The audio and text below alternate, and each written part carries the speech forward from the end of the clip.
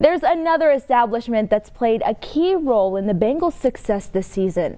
In fact, some might say they are the secret ingredient. Kristen Cornett explains. If you saw this convoy heading into Paul Brown Stadium, you're probably wondering what's going on. We're going over in style. Libby's Southern Comfort restaurant got a police and fire escort to drop off some food to the Super Bowl bound Cincinnati Bengals. We've been feeding the Bengals throughout the season, and it's always exciting when we get the call to bring them food and everything. This is Brad Wainscott and his team's 7th time feeding the Bengals, and you could say they're a good luck charm. The Bengals are 6-1 when we're feeding them, and the only loss they did have is when they played the Browns. Doesn't count, yeah.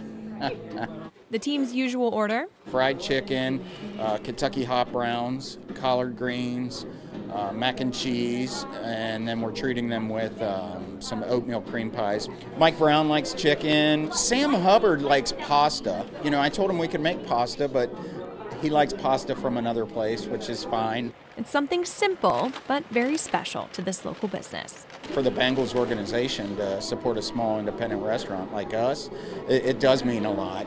Kristen Cornett, Local 12 News.